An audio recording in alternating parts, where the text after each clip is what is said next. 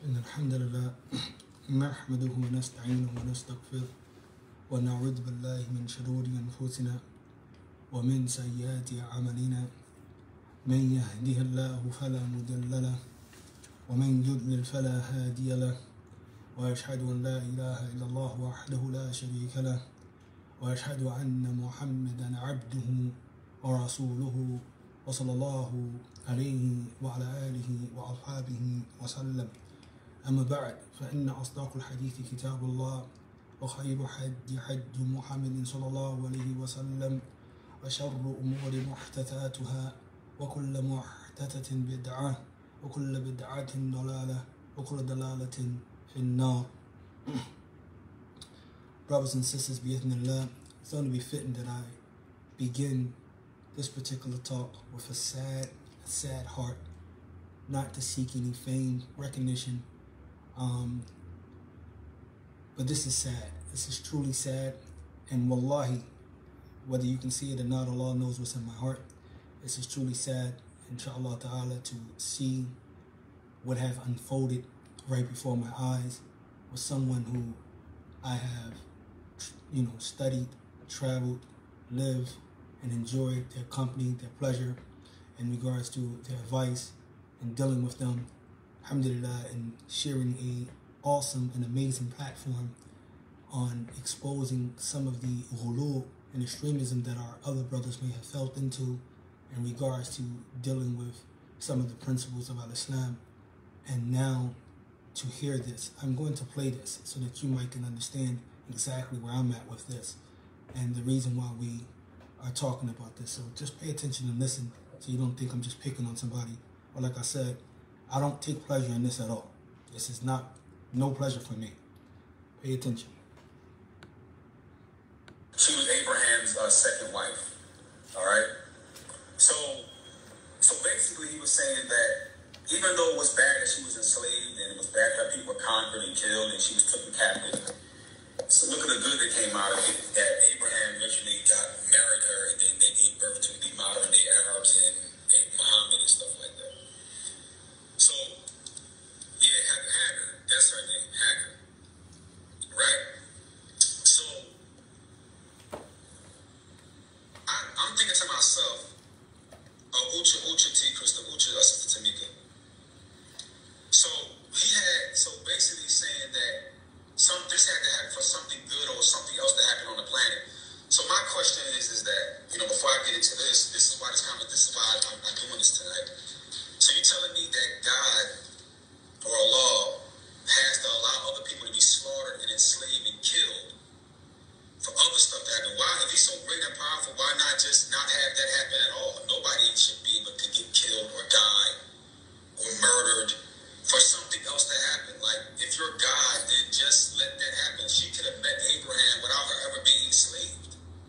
You understand what I'm saying? Like, why would God have somebody get enslaved? Like you basically saying that America needed to be created, or the United States needed to be created for other stuff to happen, right? But so millions of people had to die for the United States to finally exist, for other stuff to happen. Why not just decree the stuff that happened without nobody dying?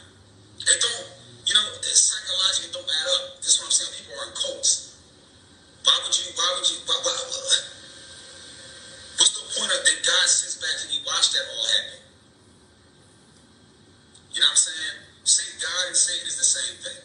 It's all the same thing. In fact, if you look at some of the Gnostic tales, Satan is just a son of God who was cast out. So that's all one family. If you go farther back than that, they also call it manifest destiny. Exactly. If you go back farther than that, you will find that it all goes back to Sumeria and the Anunnaki and stuff like that. So that's a whole other. You go back farther, you go back. All these religions go back to one source in Sumer, and those gods, all of it goes back to them. But yes, they call it manifest destiny. Okay, they believe that God gives them the right because to kill and invade and colonize other people because it's going to bring a greater good. You know what I'm saying? So it's narcissistic and it's bar. You guys like, baby girl. concepts are very narcissistic and barbaric in a form of control. So you're basically saying that my people had to be colonized. We had to be fought for our land for other things to happen. No, we didn't. If your God is decreeing for people to die, for something else to happen, then he's aggressive and a murderer. Because he doesn't have to do that. And don't tell me some wisdom behind it, some great wisdom, where he could just decree for the same thing that happened on the planet without nobody dying. But the fact that you believe that God set up in the clouds and said, okay, we're going to let the indigenous people in America go through hell, starting from the 15th century, and still to the day going through hell, because we need the world for other things that happen in the world to bring about a greater good. If I shot your son in the face right now and told you it's a greater good, you're not going to accept that. But they're going to say, no, what I did was wrong, but God decreed it because the son had to get shot in the face. Because a greater good comes from your son being murdered. Even though I'm a criminal, I'm going to jail, but God is the one that decreed it for me to shoot him in the face. So, did I do the act or did God decree me to do the act? Because if God created my actions, created my intent, and wrote it for me, then I didn't have a choice but to shoot your son in the face. So why I'm going to jail for something I never had a choice to? You can lie and say I could have not shot him, but then that's still God decreed for me not to shoot him. So when did I ever make my own decision? So it's always going to be God's decision, not my own. Because if you're saying I'm making a decision without God, God is not all powerful. He's not all knowing. You know what I'm saying? Yeah, but the thing about it, there's a good and evil. It's not up to me. Because religion teaches me that God is in control of everything. And God wills everything. And God decrees everything. So I don't really have free will, not according to religion. Because if you're saying that God is not all powerful, then I can literally do things that God has no way of stopping me from doing. Because religion says that God wrote everything. Religion says God knows everything. Religion says that God created everything. And if that's the truth, which I don't believe, if that's the truth though, that means that God is the one that decreed for a woman to be raped, and he knew it. His angels watched it. He's watching it. He's watching a child be sodomized. His angels are standing right there watching the child be sodomized. God then tells the angels not to stop it because they listen to their God. So the angels don't step in and stop the child from being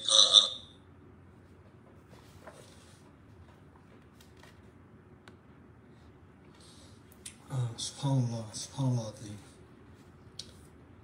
This was sent to me, and I don't know how recent, but the person that sent it to me said they believe it was, posted up and that it's very recent. And the statement that was kind of, difficult for me to even listen to this whole thing. This is my third time actually listening to it before I even decided to say something about it. But in this video, I'm gonna have to take the gloves off dealing with this brother. Because if you don't understand, you can rewind it and listen to it yourself.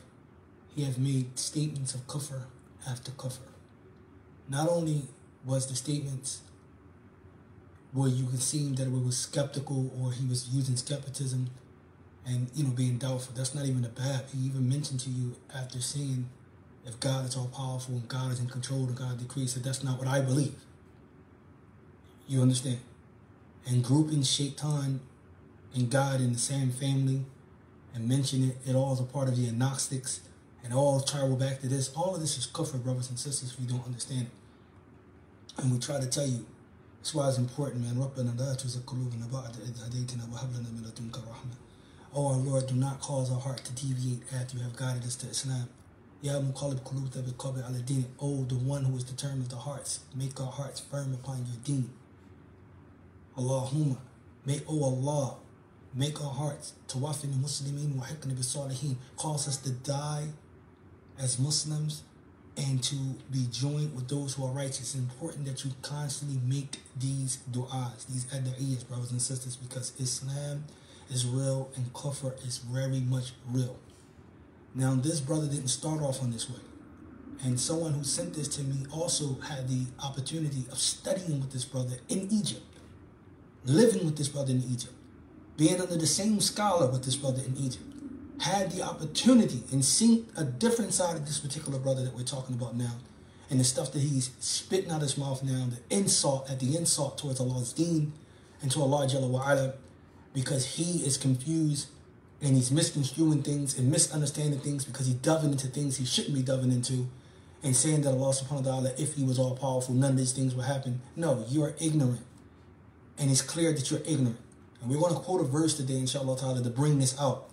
Because sometimes we as Muslims don't even understand what the book or the themes of the surahs or the chapters. We don't understand them. And if we don't understand them, it's easy to make statements like this and forget what's in front of us. Allah sent down a whole surah called Surah Aamin. And a lot of people don't know that this surah is a surah that is filled with a lot of mashakil, okay? A lot of doubts that was put forth by the mushrikun and the kafirun. Allah dealt with those doubts. A lot of doubts after doubts were presented within this surah. That it was presented to the Messenger of Allah ﷺ, and Allah gave him the content and how to deal with it. But I want to highlight a specific verse, and it shows the state of the Prophet ﷺ in dealing with this onslaught and these doubts that was put forth by his people and the people's shirk. And no matter what time and region or an area they're in, they still spewing the same stuff. Allah has a verse where he says, وَإِنْ كَانَ كَبُرَ عَلَيْكَ إِعْرَاضُهُمْ فَإِنِ اسْتَطَعْتَ أَنْ تَبْتَغِيَ نَفَقًا فِي الْأَرْضِ أَوْ سُلَّمًا فِي السَّمَاءِ فَتَأْتِيَهُمْ بِآيَةٍ وَلَوْ شَاءَ اللَّهُ لَجَمَعَهُمْ عَلَى هُدًى فَلَا تَكُونَنَّ مِنَ الْجَاهِلِينَ فَلَا تَكُونَنَّ مِنَ الْجَاهِلِينَ. Even if he's crazy, and even if he's majnoon, I don't know if we're going to say that the brother is majnoon. Yeah, he has mental illnesses. He had been diagnosed from a couple of psychologists that mentioned that he does battle with a lot of mental illness. He has depression in his family. Yes, we know that, but I'm not going to say the pen is lifted from this guy. I'm not a doctor to say that this is a legal sanction that mentioned that he's actually insane and that his faculty of aql has been removed from him, so the pen is lifted. I'm not going to say that. I haven't came across any doctor that I know of that, that he had dealt with, and I've been close with the brother, to even say that this is his case and that maybe he's a little bit majnoon, so he might be excused. No, he's making clear statements of kufr, and he's attacking Islam. He's attacking Islam, brothers and sisters. He has been doing this for a while. I have kept my mouth shut for over a year and some change. I knew a lot of stuff that he has been doing for years. At least I have kept my mouth shut. Not even before he broke out with this. I'm talking about even prior to when he was in Atlanta, when he was married. I have privy information from his wife contacting me about things and statements that he were doing and saying that was kufr then. And advising to be patient. And maybe he might have meant it this way, given all of the excuses possible that we can give. Now today we have to take the gloves off. That's not going to be the case. It's clear from anyone who have ears, who have eyes, who can see that this brother is spewing strictly kufr from out of his mouth. Kufr from out of his mouth. It's just clear kufr.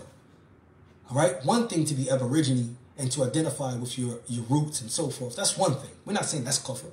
One thing to say that, okay, I might be a part of this tribe or that tribe. We're not saying that's kufr. As long as you don't adopt the practices of that tribe, if that tribe practices is steeped in kufr and shirk, then you don't adopt that. You don't adopt their beliefs neither. You understand? But to go this far and to question Allah Jalla wa Ala mulk, to question his quwwah, to doubt his attributes, his names, his rububiyyah, his uluhiyyah, this is what you're doing. If you listen to the statement, this is what he's doing. Maybe we have to, study a little bit more Islam to know about our itiqad, but he was attacking Islam, the belief of Islam. He was attacking it, insulting Allah after insulting Allah. So this verse that I recited to you, brothers, I want you to pay attention to how the Prophet ﷺ felt. The noble translation of this particular verse, brothers and sisters, is in Surah An'am, Surah 6, and this is verse 35. Allah said, if there are virgin from you, O Muhammad ﷺ, and from that which you have been sent, is hard on you, and you cannot be patient of their harm to you, then if you were to able to seek a tunnel in the earth or a ladder to the sky, so that you may bring them a sign, and you cannot do that, so be patient. And have Allah willed, he could have gathered them together all on true guidance. So be not you one of those who are jahil. And it's important that we understand this, because this same wording was mentioned to Nuh alayhi salatu salam in regards to his son on the day that the flood happened. And his son took himself to a mountain instead of getting on the ark. And he said to Allah Azza wa Jal, indeed my family. And Allah reminded him that he's not of your family. And don't be of the ignorant. It's important that we understand this when Allah Jalla wa'ala is speaking to his messengers and his prophets in this manner. All right? Because Allah Jalla wa'ala knows every detail inside and out. Okay? Don't be jahil in this regard. Don't be ignorant. Allah is telling Muhammad sallallahu alaihi wasallam, فَلَا تَكُنَنَّ مِنَ الْجَاهِلِينَ. Don't be of the jahilin. And then Allah reminds the Prophet sallallahu alaihi wasallam, your job is only to convey. Your job never been to make them accept anything that you come with. Right? Yes, we're referring to Isa. We're referring to Christopher Poston, the individual who don't want to be called Isa no more, himself. We're referring to this guy, the individual who have insulted our Lord, our Rabb, who have spewed hatred in the clip we just got finished playing. So you can go back and wait till this is over and rewind it and listen for yourself. You can listen to his own words for yourself. Do you understand? So that you don't have to keep saying this. We're talking about Esau, I can't believe this. No, Allah guides whom he wills. Pay attention to the verse we're talking about now.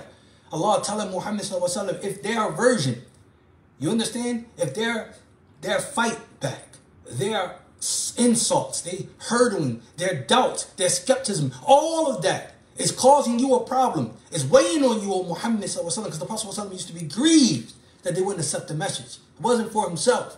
If that was causing some harm, it was difficult upon you, O Muhammad, Allah is telling the Prophet sallallahu alaihi wasallam, be patient. Because if he will, and that's who it's up to, they all would have been upon guidance. If he willed the case, then they all would have been on guidance. It's not on any individual to guide any other individual. So Isa, you can stop it, Christopher. You can stop with the nonsense of if Allah Jalla wa'ala, he can guide everybody, or if he decreed this, or some ultimate wisdom, or is that the mashakil, the mushrikeen throughout the Quran use the same arguments and they weak. And Allah Jalla wa'ala destroyed those batil arguments back and forth about this, about that. They're weak. That's what they are. They're weak. It doesn't indicate that Allah subhanahu wa ta'ala is not in control, or Allah is not all powerful, or not all capable. You don't know Allah's wisdom. It doesn't mean that we are Jabari. Now you're spewing some Jabari stuff, talking about we don't have free will in reality. No, you have a limited free will. We don't doubt that. And your free will has always been limited to the choice that you make. You have a limited free will in regards to the choice you make. That's where your free will stops at. The choice you make. You've been given two paths. Either you're going to choose the right or you're going to choose the left. That's the choice. That's the limited free will. Other than that, outside of that, you don't have no will. And if Allah Jalla wa'ala decided to create everyone without no will, who are we to say anything? We're his creation, not the other way around. Do you understand? We're his slaves. And for you to question the fact of Aboriginal people being enslaved by America, come on, man. You forgot Pharaoh? You got the children of Israel? It's been slavery since the beginning of man. It's been slavery. You want to cry about somebody being enslaved. And then look how he was talking about Ishmael and talking about Hagar. Oh, yeah, that's her name. Look how he was talking. Look how he was talking. No respect, no honor, no nothing. Just to feel some type of way towards the Arabs. Because he had a bad relationship when he was in Egypt, or a bad relationship when he was overseas with Arabs. Hearing stories about Arabs. So he has a problem. I know this personally from him. Do you understand? So when he speaks like this, I know he's going at and he's indirectly taking these shots. Oh yeah, God going to let a child get sodomized, and at the same time this and that. You are not Allah Azza wa Jal. You don't know Allah's patience. You don't know Allah subhanahu wa ta'ala capability. You don't know that. So if Allah Jalla wa'ala does allow it, and he does allow it to happen, he didn't allow messengers who are the greatest people in this earth get their head cut off. There were prophets who children of Israel killed, man. The children of Israel killed prophets, man. And if these were prophets and people whom Allah subhanahu wa ta'ala have given inspiration to, and he still allowed them to die at the hand of their enemy, who are you, man? Who are you to come along and say, okay, somebody being sodomized, how can God happen? You said that's ignorant. It's an ignorant statement. It is born out of ignorance because you can't fathom to comprehend. As Abu Bakr as-Siddiq said, our comprehension of the Creator is our uncomprehension of him. We can't fathom to comprehend his moves and why he do what he does. We can't fathom that. But Allah Jalla wa'ala explains in the most best ways he can explain to us so that we can get understanding. This is why part of this is about our belief, and part of our belief is about taslim. Do you understand that? A part of our belief is about submission, whether we understand it fully or not. That's a part of it, not to come along. I wanted to read the benefits of that particular verse. And I want you to hear what Sheikh Aamin says in regards to this, because it goes directly towards what I just heard, this nonsense and this kufr. And it does not please me. Again, brothers and sisters, it does not please me to talk about this. And I'm not happy that Isa went off the deep end. I'm not happy about that. You know, I'm never happy about that. Someone you knew go off the deep end. But I'm not going to hold my tongue no more. I'm not holding my tongue from this brother going off the deep end. It's just not happening. So Allahu Jalla wa Ala, when he mentioned in this particular verse, وَإِنْ كَانَ كَبُرًا, because none of these arguments are new, and none of these doubts that's being spewed right now are new. I want you to understand that, brothers and sisters. These doubts have been dealt with in the Quran and also in the Sunnah. Okay? So no one coming with something new.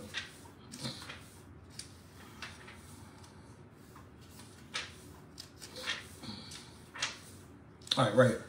So I want to go to the fa'id of this. The first benefit that he mentioned is that the Prophet ﷺ called the Adma alayhi arad al-mudwa'ini al-Islam. The Prophet ﷺ was grieved difficultly. It was weighed heavy on the Prophet ﷺ in regards to the aversion that he was facing from the people that he was charged to call to Islam.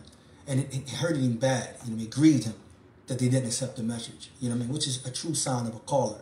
And the ulama, they mentioned this from the asbab and the signs of the du'at, is that they should show have mercy for the people that they're calling, and they should be grieved and concerned. They should show a real concern over that. And this is why we have narrations where the Prophet ﷺ used to pray for the forgiveness of his ummah, and to his feet used to bleed and get blisters on his feet.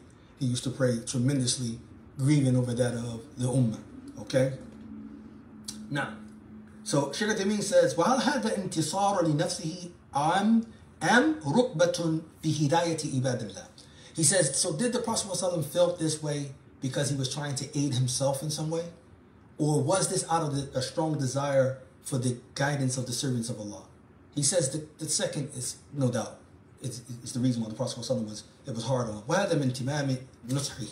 And he said this is from the completion of his advice to his ummah alayhi salatu wasalam. Okay, the second benefit is that a person, it is befitting that the person أَلَّا يَهْوَنُ عَلَيْهِ أَرَادُ النَّاسِ بَلْ يَكُونَ كَبِيرًا فِي نَفْسِهِ. That a person does not take the matter of the people aversion to him lightly. You understand? Rather, it is something that it grieves him heavily. It should. لكن لا تعصب لما هو عليه.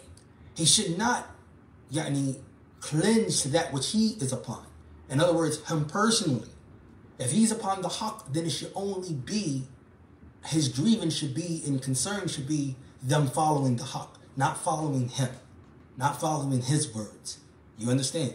For example, an individual doesn't care whether or not the people accept his dawah, okay, in terms of it coming from him. If the same message can be spread to him via another, then it's okay. As long as that same message of calling to the haqq was there, okay, that becomes clear. He says, وَلَكِنْ مِنْ أَجْلِ مُصْلِحَةِ الْآخَرِينَ. He says, however, he should be concerned with the rectification of another. فإذا رأينا مثلا رجلا عالما عابدا كريما لكنه في الأسماء والصفات على غير ما يرام فهل يشق علينا هذا أم لا? Pay attention to what he's saying. And this is my position with Christopher Poston. Okay? This is my position here. Look what he's saying here. He says, for example, if we were to witness a person who is knowledgeable, okay? You can say a person who's a scholar, but here a person who's knowledgeable. He's a worshiper, and he's honorable. However, when it comes to the issue of Allah's names and attributes, he is not upon that which is correct according to Ahl Sunnati wal Jama'ah. All right? He deviates when it comes to the areas of Allah's names and attributes. He says, should this be difficult upon us or not? He says, لا شك أنه يشق علينا هذا. However, this will be difficult upon you, us. This will be difficult. If we know a person to be an avid worshiper, someone who has knowledge, someone who is honorable via his worship and via his knowledge, but yet he's making grave mistakes in regards to Allah's names and attributes, that should concern us. Like we're seeing with Christopher Poston now. When I heard that little bit of clip that I just heard from, that grieves me badly. Because here is this man spitting kufr, someone who I said side by side with me. Called, broke bread with, you don't even understand. Half of you guys don't even know him like I know him. For let alone for you to get up here and say, oh, Nafis Abu Zayd is it? You don't know him. I know him. I done business with him, travel with him. What do you want? You know, I know him, studied with him exactly. So for you to come along and just think that I'm not one of those guys. You ain't gonna never catch me, inshallah, picking on somebody. Just to be picking on. It took me a while to even get to this point, man. I kept my mouth shut for a while. People would tell you, they've been inboxing me, calling me on the phone. I'm talking to people I didn't talk to in a while, for an hour on the phone, talking about the statements and the actions of this brother. And me, again, throwing gloves on. Maybe it's this. Because I knew the problems that he went through. The loss that he had suffered. I knew the mental illness that he had. I knew these things. And my love for the brother. Oh no, maybe it's this. But when I just heard what I just heard, which I've been hearing from him before, and I confronted him. I didn't jump on this camera and just, no, I texted him, sent him the information, and let him know that what he's doing, he's out of pocket. This is kufr. This pure kufr, what you just spit out your mouth, is kufr. You can't even get around it. You can't say, oh no, what I meant by this. No, it's kufr. That's what it is. It's disbelief. Allah Azim. Allah guide that brother back to that which is correct. Aamin. He says, so he continues with this. He says, he said, he says, so if we were to look at this individual who's making this grave mistake in the names of Allah and his attributes, and we will look at them with the eye of qadr. Now pay attention now. The eye of qadr. What do he mean by bi'ayn al-qadri? Meaning by what Allah has decreed for this individual, then we would display mercy towards him, which I have been doing. We would display mercy towards this individual. Yeah, he has some mental illness problems. Okay, mercy. That's the qadr. He went through some difficulties. Okay, mercy. That's the qadr. Do you see it? We would display mercy towards this individual if it's the qadr. You understand? But look, he continues.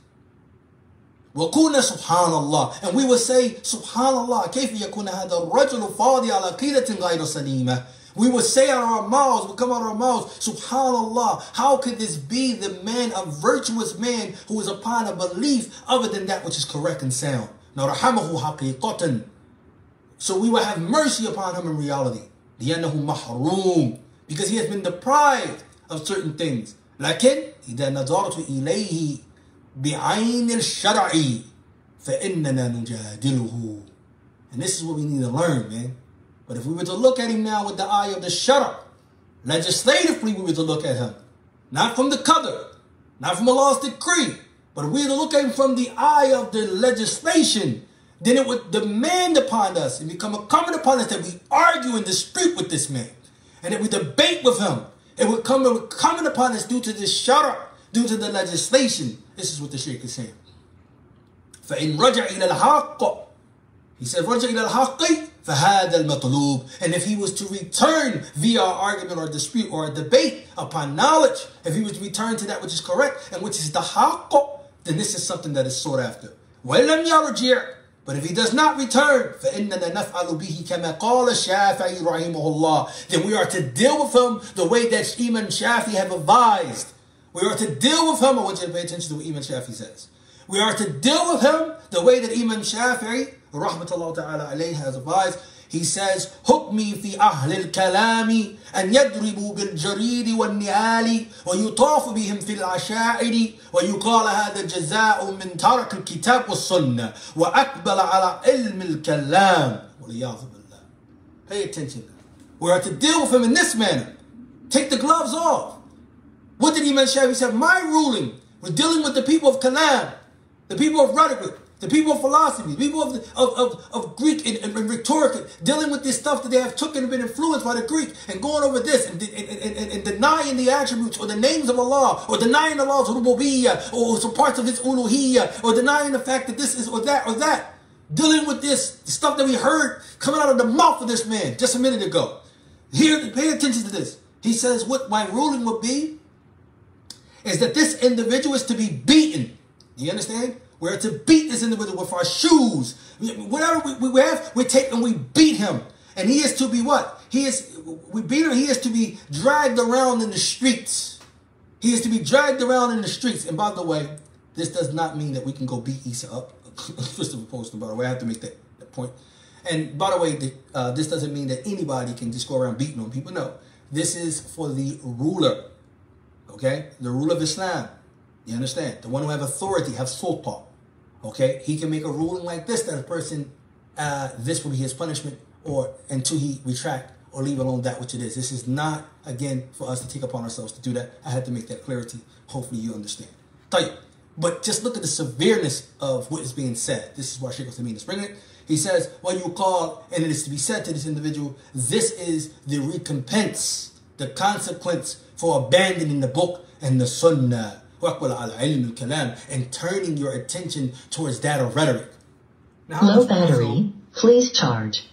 How much more so a person turning their attention towards not just rhetoric, how much more so a person turning their attention towards tribalism, al-Sobiyya, or turning towards Qabila, rather than went headlong. I already knew his condition was like this. He was black and white because he suffered from different stuff that has been mentioned by the Muslim psychiatrists that he should go through. He suffered from a lot of those things. So I already knew that if he's into something, it's going to go low battery, high up here, please charge. It's going to go low here.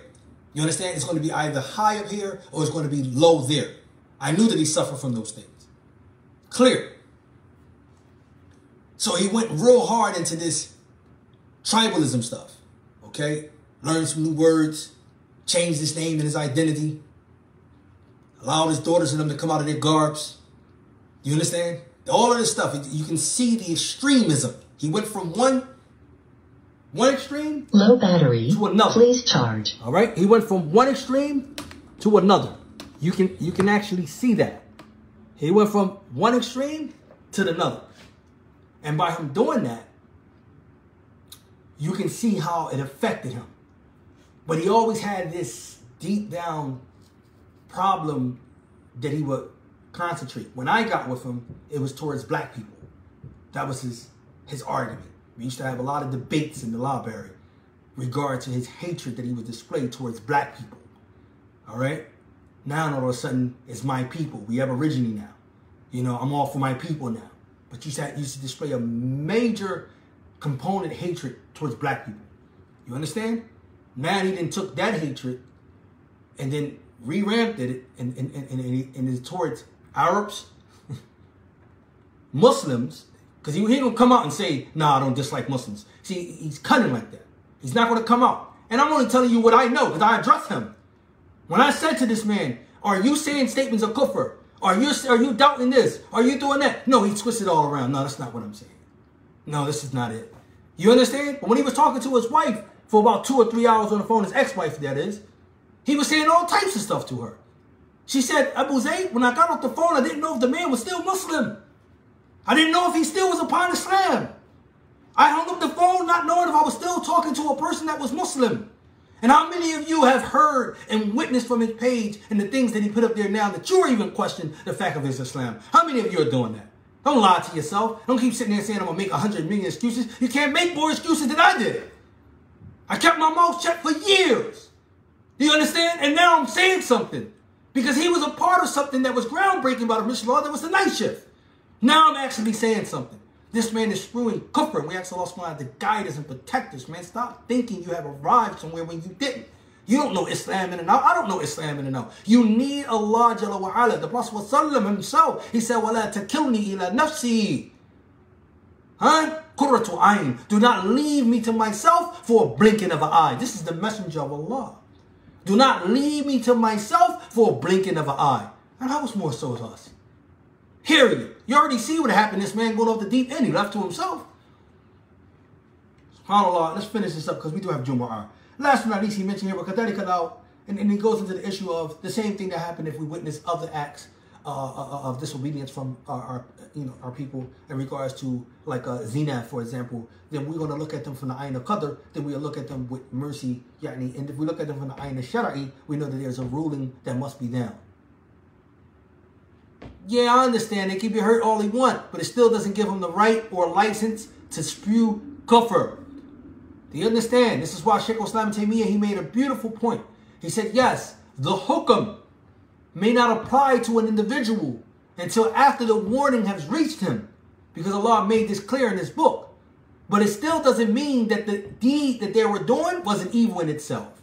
It still doesn't mean that it wasn't evil or dislike in and of itself. Do you understand that? The people that were doing evil and bad before the warning even got to them, that means Allah Jalla wa Ala is not going to punish them until after the warning reached them, but it still was evil nevertheless. What this man is saying is still evil.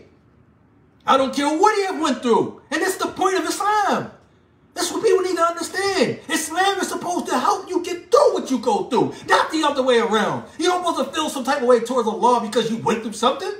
Allah gave you examples after examples. He gave you the best of people. He gave you a prophet that he took everything from. He took all of his kids. He took all of his wealth. He gave him a body, a defect. Do you not understand? He gave him leprosy. Do you not understand? All of the things he took from him. And that man, not once did he come out of his mouth and feel some type of way towards Allah or his deen. Not once. 18 years, he didn't suffer. Not once. That's supposed to be an example. That's what the stories are for. You read the book of Allah, that's what those stories are for. It's supposed to give us something and encourage us as an example. Do you understand? And we supposed to have something to look at and to lean on, to realize this is how we're supposed to behave when something happened like this. You're going to tell me a person being tested and at the same time it gives them a right to spew hatred and insult against Allah's deen and Allah himself? No. These individuals is crazy if they think that. You don't sit here and try to speak about Allah's wisdom. You don't know Allah's wisdom. You need a book to understand Allah. And he sent the revelation. That's what you need. You can't talk about Allah without revelation, without wahi. This is basic 101. This is why Sheikh Ibn Sa'di, I have a book in my library where Ibn Sa'di, he makes a beautiful point. He got a book where he called that the enemies of the prophets and the messengers are the philosophers, man. People who think they are intellectuals. This is why you find them the greatest, they have the greatest aversion towards the Anbiya. Because the Anbiya, they're calling you to wahi, to revelation. And see, that bothers the philosopher, the person who thinks he's intelligent. That bothers him because he relies on his aql. That's what he relies on, which is tainted and limited. So that bothers him. He can't, so what he do is he want to throw shack out there. I suppose believe in this mystery God. I suppose believe in this mysticism. I haven't even seen it. You haven't seen air since you've been born, but you ain't never doubted that it was there. Come on, man. You know for a fact you didn't create yourself. Your mother didn't create herself. Your father didn't create himself. You know that everybody on the face of the earth didn't create themselves, but you're not denying that. Come on. Come with this weak arguments. They weak. That's what they are. They're weak. They have no ground to stand upon. It's just shahwa. It's just desires, man. That's all it is. And if you go through something, Allah told you what to do. Ista'inu bis-sabri was-salah. Seek help through aid and patience. That's what we've been commanded to do. The Prophet ﷺ, look at the trials, man. Everybody want to say, I went through this, I went through that. Look at the trials. Allah let the Prophet lose his male prodigy. He was actually taunted and made fun of by the kuffar and the mushrikeen because they said that he was what? Innahu what? Kanahu what? He was actually a person that was cut off from having male prodigy. That is an example for us. Things that he went through. He lost kids. He lost children. He been suffering the hands. It shows us how we supposed to deal in the face of adversity. I'm coming to Islam. You get a little prick. You get a little thing. And then Allah is so merciful than that. The Prophet ﷺ told us that it's not even a prick, a thorn. It's not even something, a fall. Anything you get that happened to you, except that it's an expiation if you bear it with patience.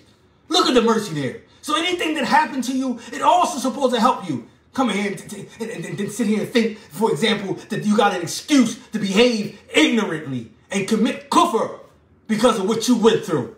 That's what your deen was putting you, was putting you for. It was putting you through that. So it's giving you the necessary tools so that you can undergo whatever trials or storms come your way. That's what Allah is there for, man. People don't even use him on that term. I have to stop here, man. I have to stop. He's bringing a beautiful point here. If you look at the eye of Shara'i, and he's teaching us something.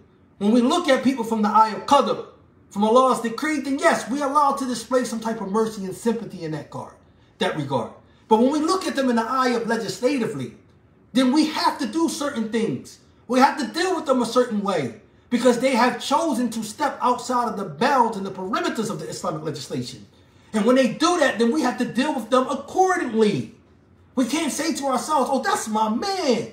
That's my brother. That's my sister. We can't do that. We have to say, no, what you're doing, brother, what you're doing, sister, what you're doing, my man, you are out of pocket. You are wrong. And Islam have said this. So this is what we're saying. And if you call the Kufr, then we're going to call it out. That's what it is. The man had made a statement of Kufr. Christopher Poston. Pay attention to the signs. It's right in front of you. The man don't even want to be called Isa or Isa no more. What are y'all doing now? You're not seeing the signs? Everything that's associated pretty much with Islam, that he identified with Islam, he wants to leave off. Yeah, he gets around the Muslims and he says, okay, I'll pray with the Muslims. Yes, I know. Yes. He says, salam alaikum, assalamu alaikum to you, give you the rights when the people give him the rights. Yeah, he does that. But yet, and still, look at his own behavior and his own actions. He have removed, what was the reason to saying your name is Christopher Poston now? That always been your name. So why did you say Isa Abu Isa? Your name always been Christopher Poston. Why you didn't been using that? It always been that way since you've been born with the you haven't born. That's your birth name. You've been given Christopher Poston. Why did you change it to Isa Abu Isa? Why? Think about it. Okay, you took the kunya Abu Isa because you had a son named Isa, right? But your name was Isa. So why did you change it back?